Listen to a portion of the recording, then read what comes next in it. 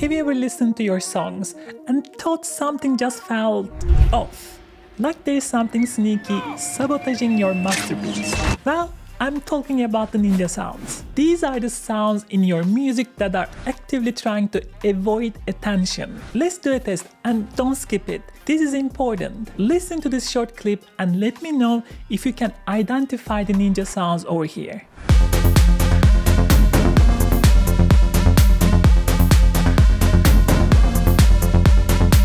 Could you? If not, don't worry. I'm here to help. I will be playing in the Tarbuske in 9th of March. If you want to see me playing live and dance your heart out together, you can get the tickets with the links on the description. Join me! So this was a concept inspired by Yalcin and his post on subreddit EDM production. I will let the links below, so if you want to read his full text, feel free to go down and read all. So his concept of calling these background sounds ninja sounds makes everything much more fun and easier to explain. The ninja sounds are basically sounds that don't want to have the attention. But why people try to give attention to those ninja sounds? Yalcin says it is due to the insecurities of producers. When they make a hi-hat sound, they try to think, what does this hi-hat sound say about me? And try to put it into the front. Or things like, how can I impress people with these white noise risers? But the problem over here is nobody cares about those sounds. If you think about, for example, a pop star like a Madonna, when she sings, everything else is on the background. Nobody would even dare to take the spotlight from Madonna when she sings. I know most of us makes instrumental music, but even in that case, having a clear distinction between the lead sounds and the ninja sounds is super important to accurately and intentionally direct the focus to the listeners. Now, listen to this, and it should be quite clear who is the lead and who are the ninja sounds.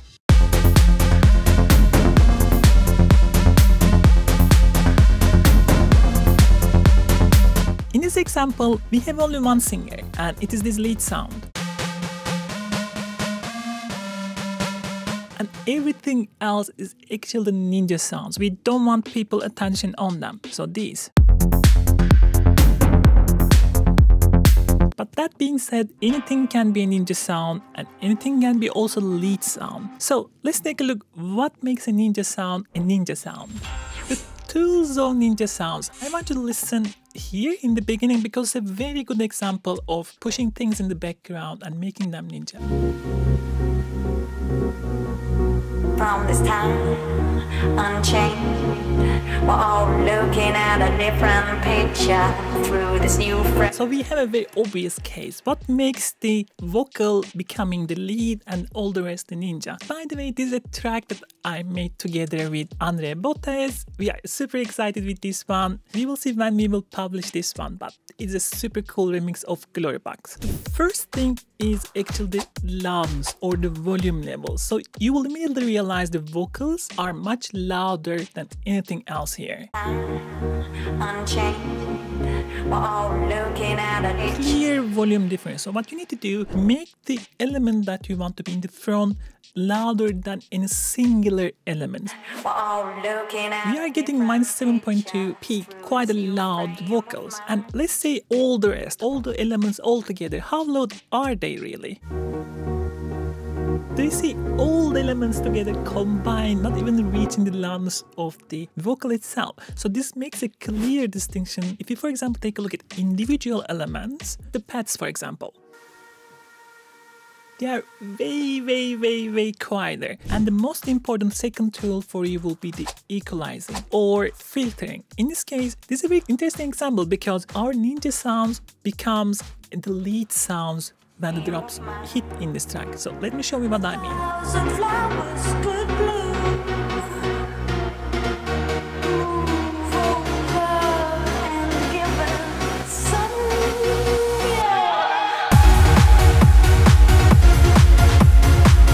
So we are bringing all these background rave chords, preparing it to be the lead sounds. The only trick over here, the single thing, is just filtering the sounds. That will both affect the loudness and the brightness of the sound. Do you see how the frequencies or filter is used to cut down? The more we open, the louder it gets, the brighter it gets, and more like a lead it becomes.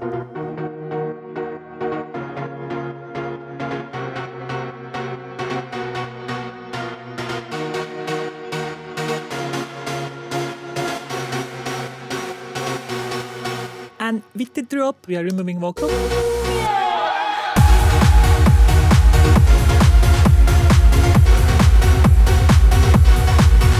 So with the Ninja sounds, your brightness will come around 1 to 10K, and be careful there, because otherwise it will eat up from the mid space and fight with your lead sound. But there is one more tool, delays and reverbs. The one thing that delays and reverbs do is push the sounds a bit background. For example, I can make my vocal over here easily like a Ninja sound. Let's take the same vocals, put a heavy reverb on top. Let's make it dark.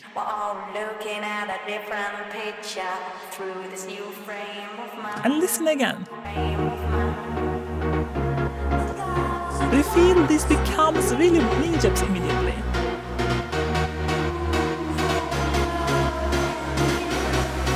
Reverbs and delays, they diffuse the sound. They will make everything more ambient.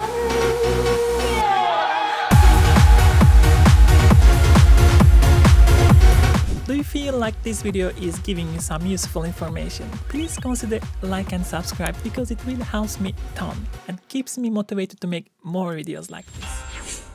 But I want you to now listen to this and try to identify our lead sounds and our Ninja sounds.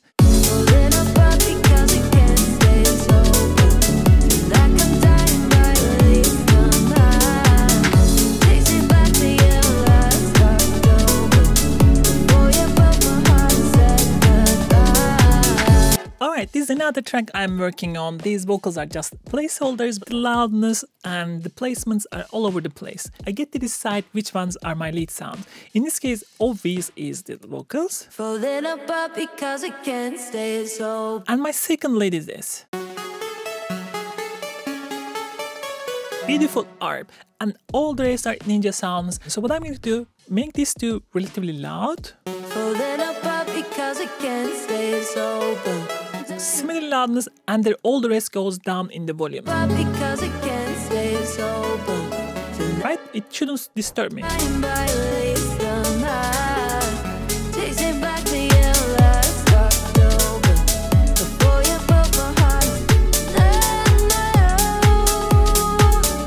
Now the problems, we have two lead sounds, they are fighting for each other. Remember what we do? EQ. But before that, I even realized here, too much. So we start first here, cut the super lows, open up a bit, and here, like this, right? So overall, more balanced sound. Not that bright, not that dark. And I'm gonna test this with vocal.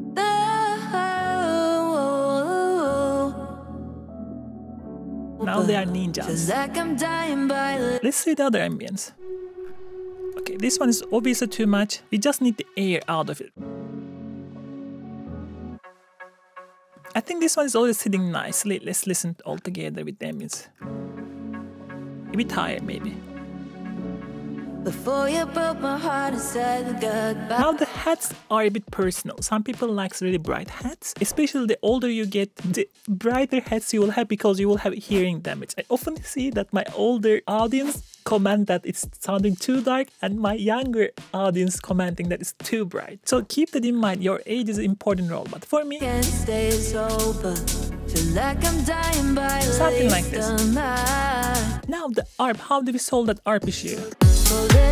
Too bright at the same time. But if you take a lead vocal kind of disappear in the second half.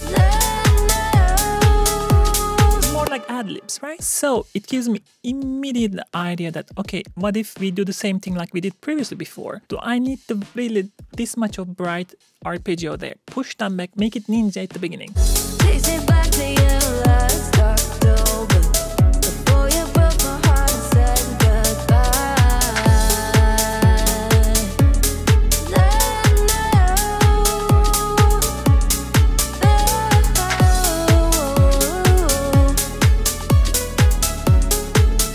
do anything else because it also emphasizes the change in the roles and also gives you a bit variation because we are opening up slowly. The one thing though here, can we push the vocals a bit more? There's two ways of doing it. Just make it obvious for myself. I can duplicate it one more time. This will eat more from your CPU though, so keep that in mind. And here I may end up like making it maybe a bit more airy, a bit more darker. Try it together. Shall we reverb a bit more? Let's try. The transition could be a bit weird because we are changing quite a bit. Listen to it one more time.